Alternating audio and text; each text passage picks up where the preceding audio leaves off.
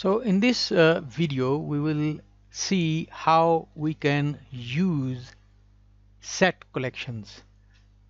Sets are a collection of elements. The elements of the set must be unique.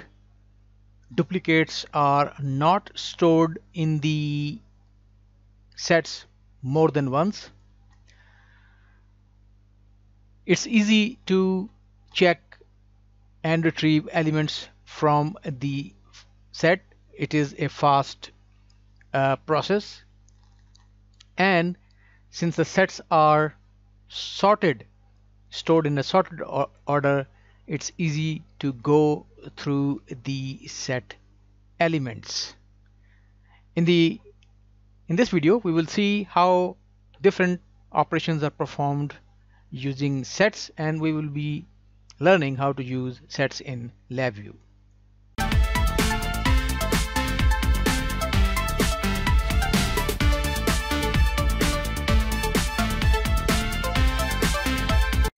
So let's create a new VI for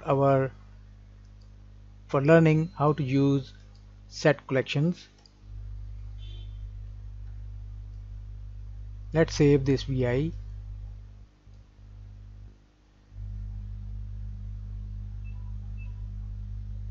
Let's call it using a set collection.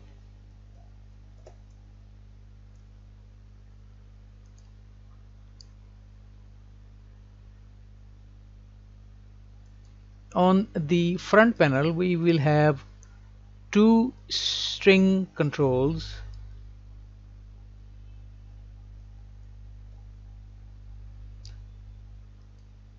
For taking the inputs for the sets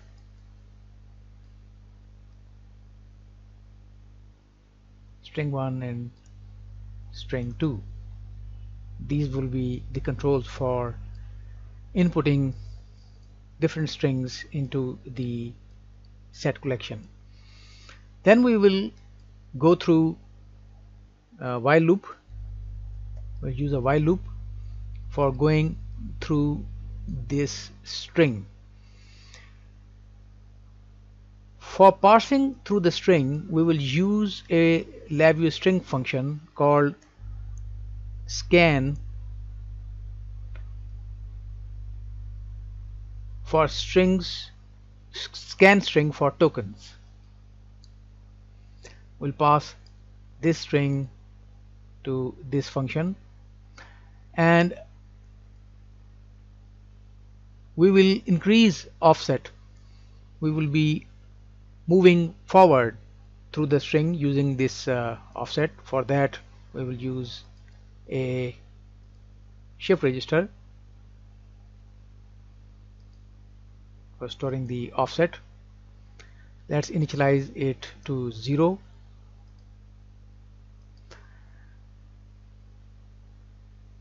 And if the string offset is less than 0,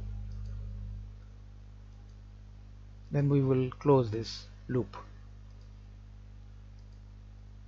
Since the offset would be 0, less than 0, if no further string is found. Use cached delimiter, the option for this scan for string LabVIEW VI. For that, not equal to 0. If this is not the first iteration, then use the cached delimiter. Our delimiter would be default delimiter, which is /s space. Then we will be using insert into set VI. This VI will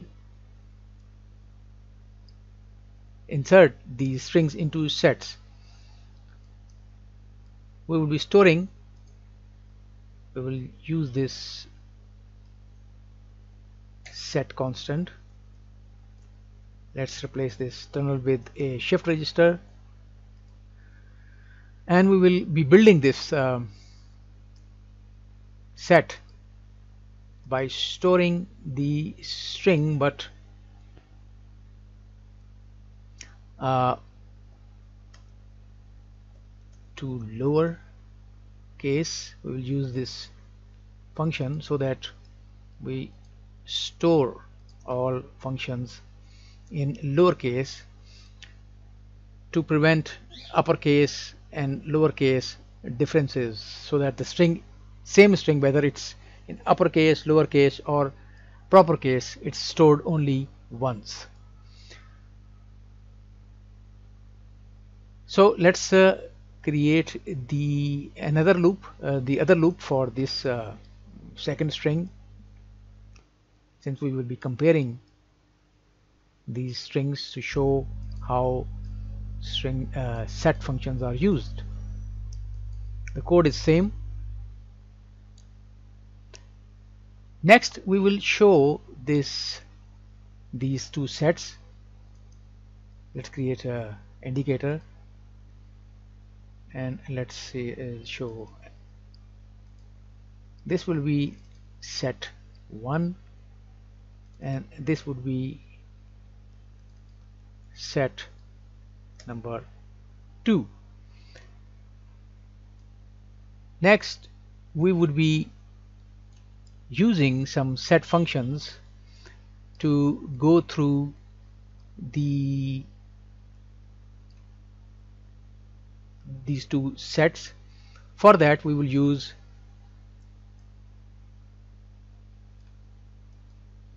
a function called set union. We will combine these two sets, the set number 1 and set number 2.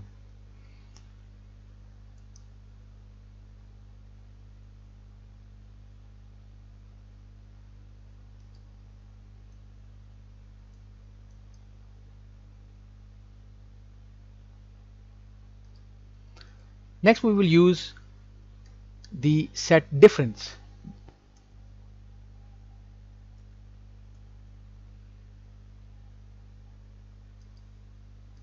It will do the opposite. It will show us the differences between the two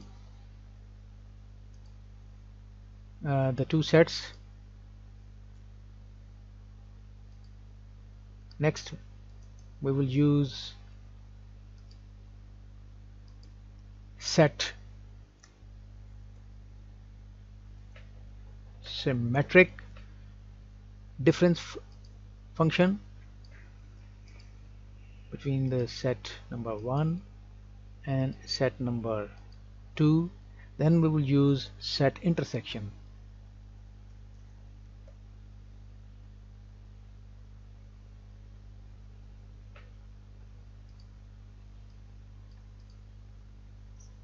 Between set number 1 and set number 2. So the result of the union we will show in a indicator. It will show us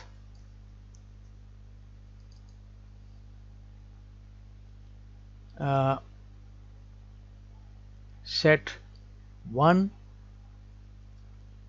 plus set 2, that is members of both sets. Difference we will show in this indicator, and this will show us set 1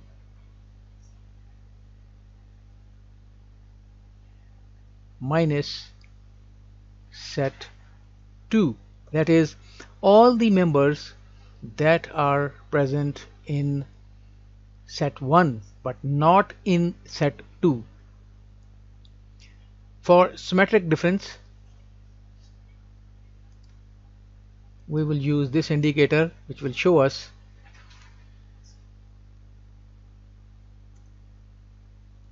the elements that are only present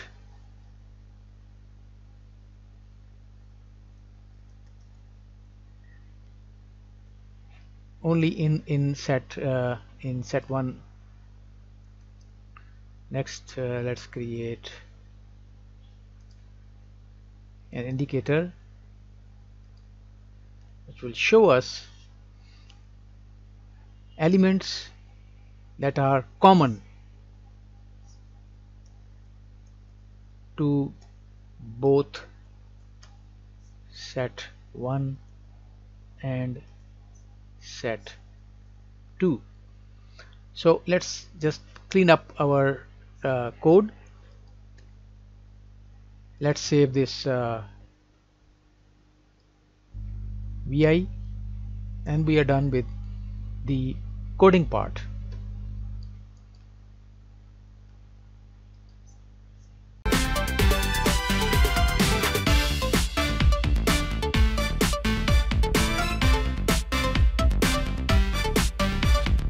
Is our code by initializing also this shift register and this one also.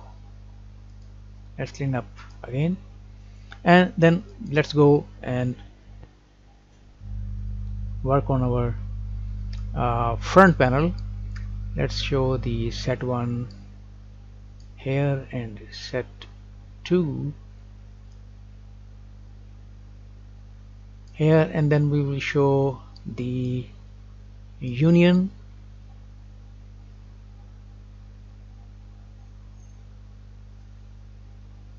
the differences, the symmetric differences, and the intersection over here.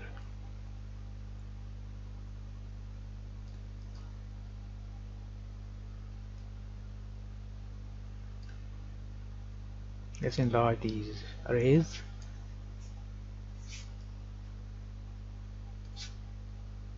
These sets and these one too.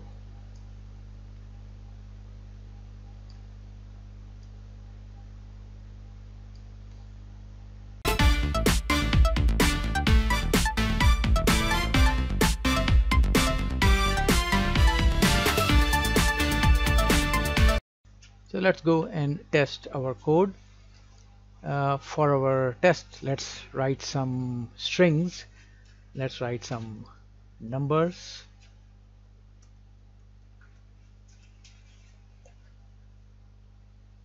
And the second string,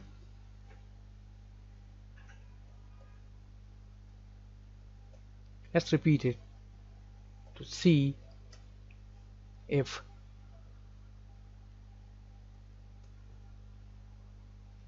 the set stores repeated strings. Let's run the code. So as we can see that the set number 2 did not store the repeated string. Only the unique items were stored. In the union, all strings were carried once: 1, 2, 3, 4, 5, 6, and 7.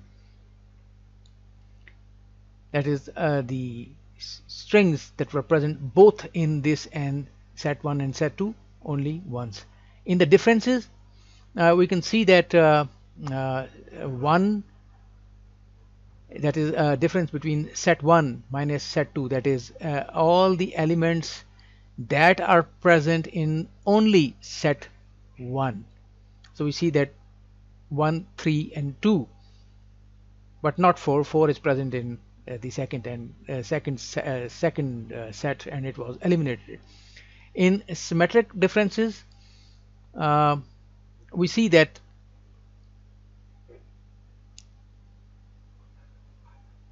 one, 2, 3, but not 4. 4 is common to both, and it was eliminated. And